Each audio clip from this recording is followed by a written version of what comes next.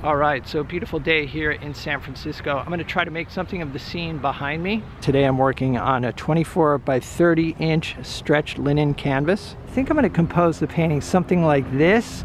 I do want to include the cypress to the right, sketching in burnt sienna, trying to get the big shapes in place. The most important thing is going to be the placement of the bridge, and I want to make sure that the size of the bridge is not too big. I want it to be sitting within the landscape and not just a close-up of the bridge. And it's kind of nice to have the cypress in the foreground and then the bridge in the distance.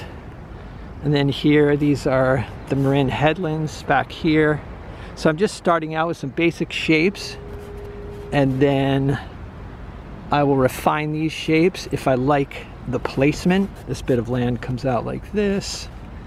And then in the distance, there's another shoreline over here. And then these hills here. I think this is Tiburon out here. These are going to be lighter in value and also bluer in color. I'm going to kind of push those back into the distance. The challenge with this painting is going to be primarily with the drawing. I want to make sure that the tree is drawn correctly and that it looks like a cypress tree, and then obviously I want to make sure that the bridge is drawn accurately, but I still want to keep it feeling loose as well. So it's kind of a challenge for sure, big challenge. And I have painted the bridge before, but it's been a while, and I haven't done this view actually. I've painted it from closer to the bridge. And I'm just looking for a silhouette here that looks right. The roadway kind of arches this way, and then it sweeps up in this direction. There's a cast shadow from the bridge over here that I like, so I want to make sure that I capture that shape before it disappears. It's like that. There's a shadow there. The base of the bridge is about here, like this. Actually, I think it's lower. The base of the bridge is actually down here. I want to make sure that I have enough room. Unless this comes higher. Actually, no, maybe this is higher actually. Something like that. There we go. Starting with a dark mixture here of ultramarine blue and alizarin crimson. I've thinned with liquid. I want to establish this tree shape just because this is a really important part of the composition. And the light is changing out here as usual. Typical plein air scenario. I don't think I'm going to stay exactly true to what I'm seeing, but close. Whenever I'm painting trees, I want to make sure to leave some sky holes in the branches. So I take my dark mixture and I establish the trunks first. And then I start squinting at the tree, just looking for the big shapes of the foliage that cover the trunks.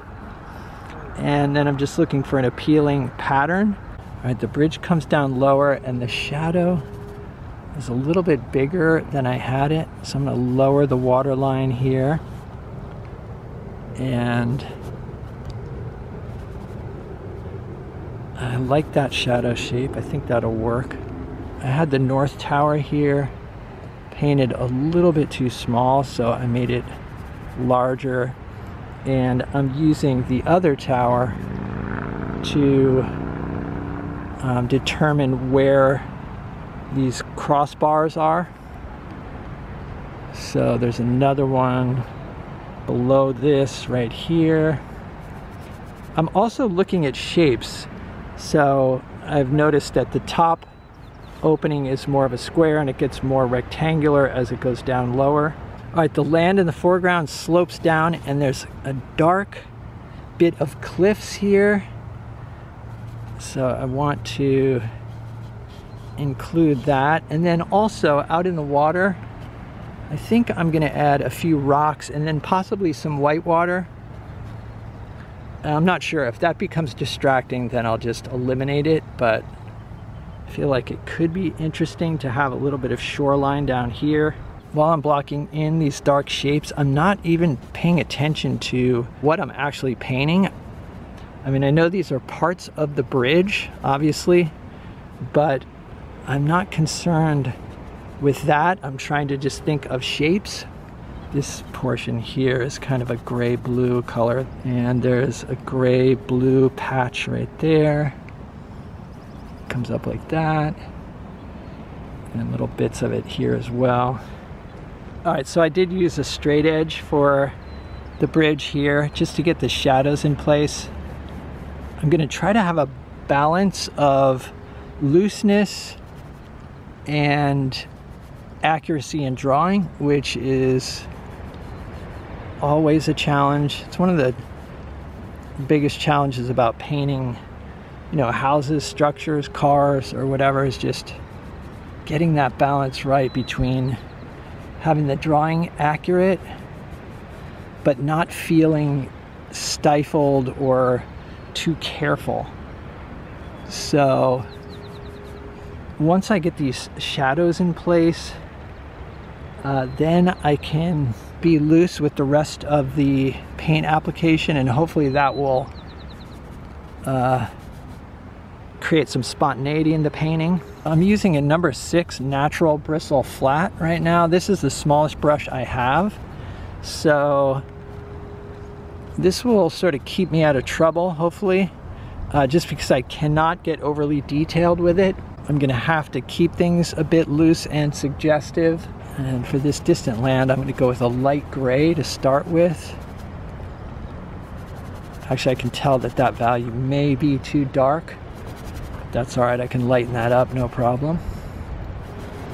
Painting subjects like this used to really intimidate me and frustrate me, but lately I've tried to just embrace the process, be patient, take my time, carefully observe, and try not to get overwhelmed by the big picture. Just keep on working away at the shapes and stepping back frequently to make sure that everything is reading properly. So I'm adding a cast shadow from the bridge here. This was not visible when I first started painting, but I actually like it. Before, there was just sort of a dark pattern. It was kind of a reflection of the bridge, but this shadow, I think, adds a bit of interest, so I'm going to include it. Unfortunately, fog is rolling in. I can feel it. There's a cold breeze starting. It's been really warm out here, so I need to scrub in these colors and then also pay attention to the colors, because I'm going to lose everything probably in about 15 minutes. So it's one of the struggles of painting out in this area. The Bay Area is a nice place to paint, but in the springtime it can be really challenging because of the fog and the wind, and everything can change so quickly. Water out here.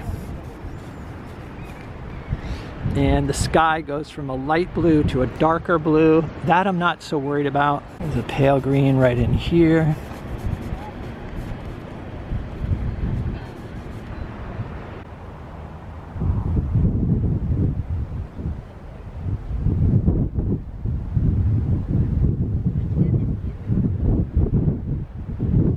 All right, so I've got to get the color of the sky and then also the greens down here.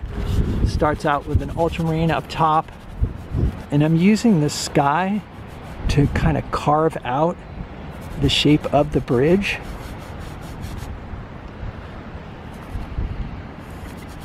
There's a couple ways to approach drawing. When you have a big brush and you want to do detail, you can kind of paint it big and messy and then use the negative space around it, or the negative shapes, to kind of carve out the positive shapes, and that's what I'm trying to do here now. I've got a number 8 natural bristle flat.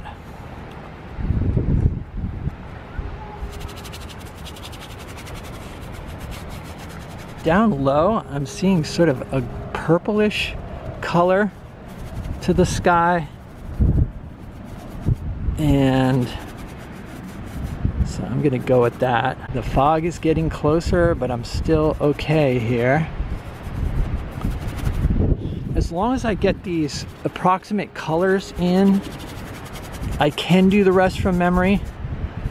Obviously the shapes are not going to change, but some of the subtle colors, I'm going to lose those. And the scene is so complicated that it's going to be really difficult to remember all of the colors. So I'm kind of in a panic here, to be honest, or working really quickly. I know I've mentioned this before, but the paintings you see in these videos, they are all completed on site. Sometimes I'll do touch-ups later for a show, but I never come back to a scene and work on a canvas a second time. These colors are sort of brownish, and then maybe a few other dark spots there, like that. Then the lighter portions are just a mixture of warm and cool greens, and the more spontaneous I am with those colors, the better. I don't want too much detail in this area because I want the eye to pass over to the bridge and to the distant headlands.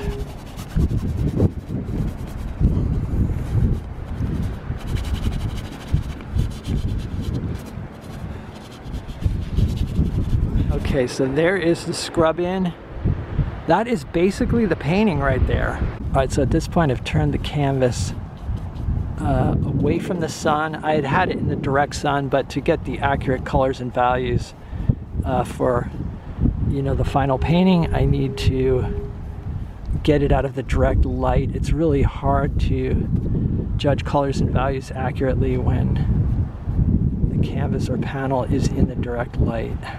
I'm leaving a little bit of the purple from the scrub in, but for the most part I'm painting over it. I'm also going to leave some of the burnt sienna from the sketch. Still trying to pay attention to the overall shape here. I don't want to break up this shape.